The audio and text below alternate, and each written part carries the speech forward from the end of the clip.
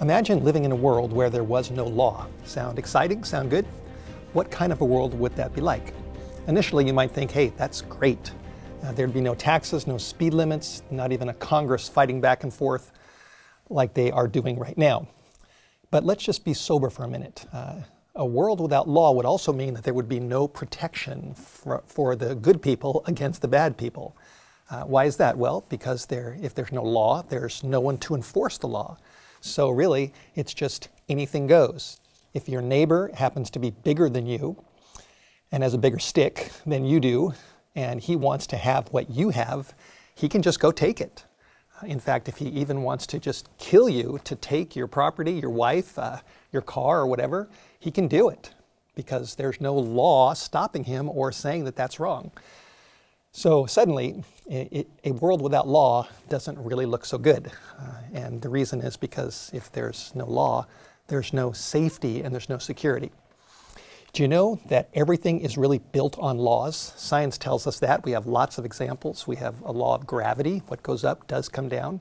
And that law keeps us on our planet so we don't go floating off into space.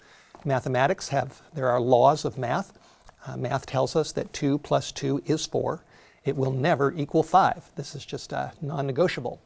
The Bible also tells us that God has a law, and that His law is the basis of everything good and everything perfect in the entire universe. In the book of Exodus, right in the Bible, chapter 20, we find that God has given us a perfect list of His 10 commandments. And this law, this list, is to be the rule of our lives in everything that we do. Now, why did God do this? Is this just an arbitrary act of authority on His part, or is there something deeper going on? Because God's law is based on His character, it really is the essence of who God really is. The principles of the 10 Commandments, like not stealing, respecting life, not murdering, not committing adultery, not taking His name in vain, not coveting, these basic principles, these reveal the character of God. That's what God is like. In Matthew chapter 22, verses 37 to 40, Jesus brought out that all law can be summarized in 2 great principles. The first principle is that we love God supremely with all of our heart, soul, mind, and strength, and that we love our neighbor unselfishly as ourselves. Jesus also said that on these 2 eternal principles, all the law and the prophets, they're hanging. Now, it doesn't mean that that the law has fallen down or is gone, but it means that the law is hanging on these 2 principles. That's what Jesus Christ said. So we see that the 10 Commandments can be folded up under 2 great headings: love to God and love to our fellow man. And as we look deeper into this issue, we see that God's law, again, it's based on who He is. It's based on His character. God's character is a character of other-centered love.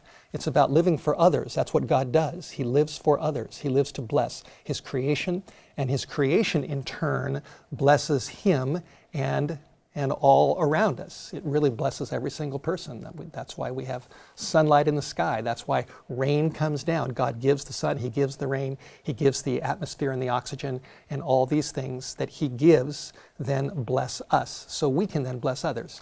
Jesus said in Matthew chapter 7, verse 12, He said, "Therefore, are all things whatsoever that you would that men should do to you, do also to them. For this is the law and the prophets." So again, it's a principle of unselfish love. Everything we want people to do to us, we should do to them. Now, some might ask, did Jesus Himself keep the law? Did He really do this?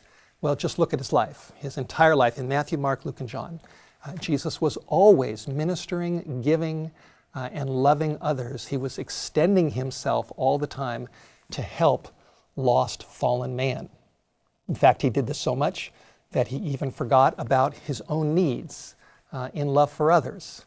If we want to see the law of God made up perfectly, packaged in human life, we just need to look closely at Jesus and at His life. Now, did Jesus in His earthly life, as many people think, did He do away with the law of God? Well, Jesus answers that Himself in Matthew chapter 5, verse 17. He said, and this is in the New Testament, not in the Old Testament, Jesus said, "Do not think, don't even think the thought that I have come to destroy the law or the prophets. I did not come to destroy, but to fulfill. How could Jesus do away with the law? That's the basis of who he is. That's the basis of his character. The 9th commandment says, do not bear false witness against your neighbor. And Jesus couldn't do away with that commandment because that's part of his character. He always tells the truth. In his life, in Matthew, Mark, Luke, and John, Jesus would often say, I tell you the truth, I tell you the truth, I tell you the truth. So if Jesus were to do away with the commandment that says, don't bear false witness, he would be doing away with a part of himself. But he can't do that because he is the way and the truth and the life. God couldn't make a big mistake like that and then just say, oops, my 10 commandments that I took my own finger and wrote on tables of stone, oops, I made a mistake. The law was faulty and I have to get rid of it, or at least a part of it. That just doesn't make sense.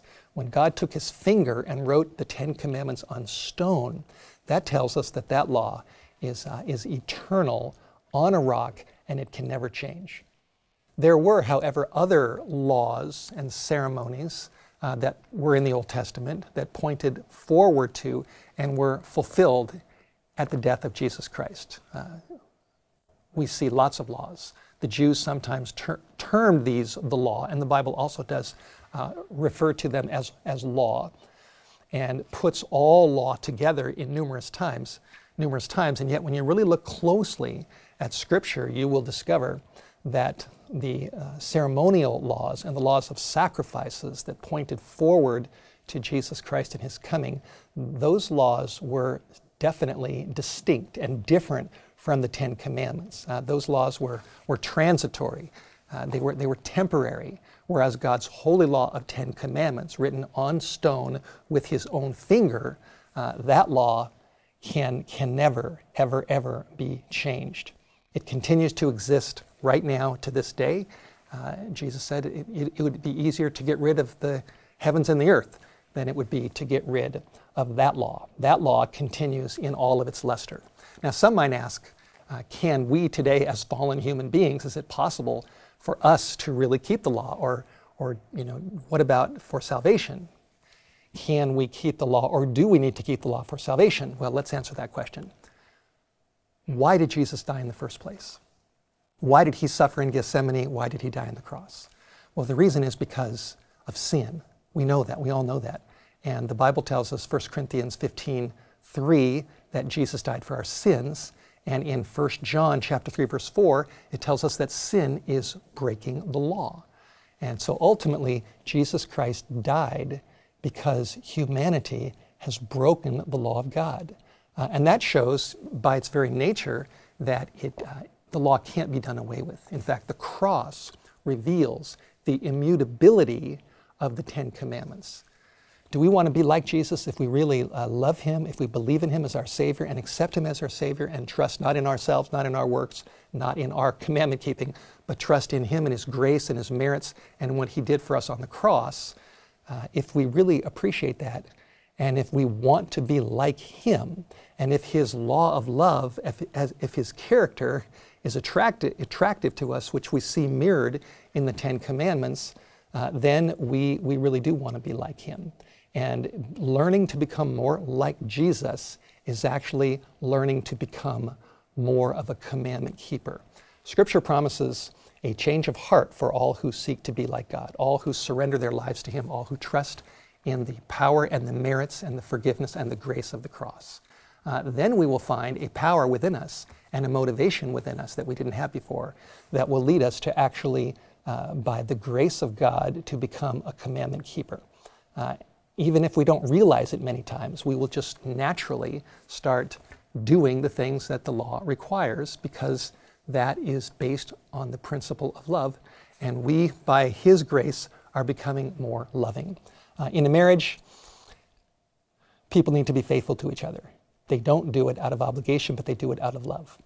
If you really love your spouse or your children, you are inspired to be faithful, to be a good husband or a good wife, because you want to be. Remember, it was the devil who in heaven tried to do away with the law of God.